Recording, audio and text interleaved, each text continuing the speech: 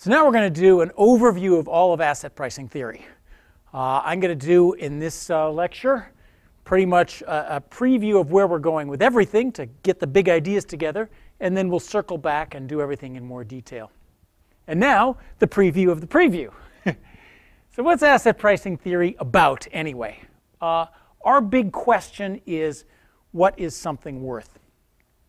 Assets are anything that promises you a stream of future cash flows.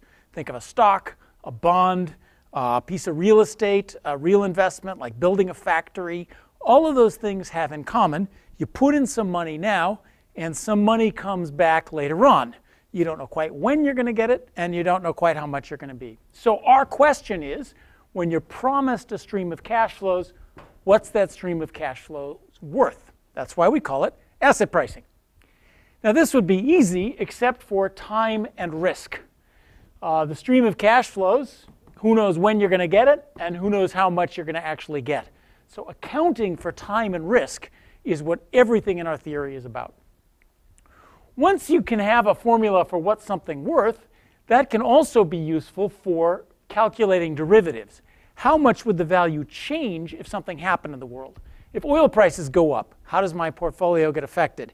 If interest rates goes up, does my bank blow up? Risk management, the art of risk management is guessing how things will change if things in the environment change. And once you have the value itself, you can calculate derivatives and do risk management.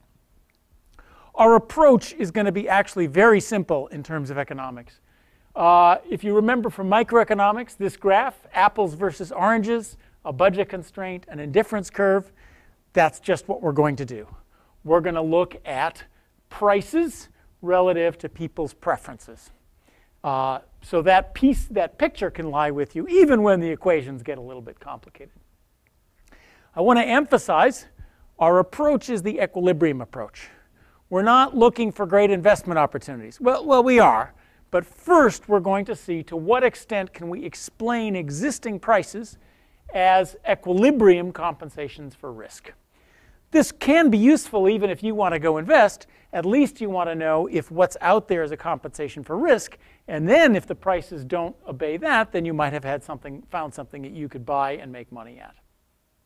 So our question is, what will the market look like after everybody's invested, after they've done the best they can, after prices reflect the equilibrium compensations for risk, which is at least an important baseline.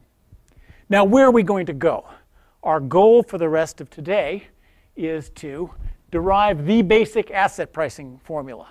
So the way our theory works is this formula. Price is expected discounted by marginal utility payoff. That's it. I often write this in simplified form, MP equals E of mx, where M stands for all that stuff. And once you've done this 20 times, you'll know where to put the t's and the t plus 1s. So that won't be a big stumbling block. So our goal is first, understand this basic asset pricing formula. And then, over 6 weeks, everything in finance, all the theory of finance, derives from that basic formula. So today, we'll understand the basic formula and then see an overview of how all the classic issues of finance drop out of that basic formula. I hope you're excited to see how it works.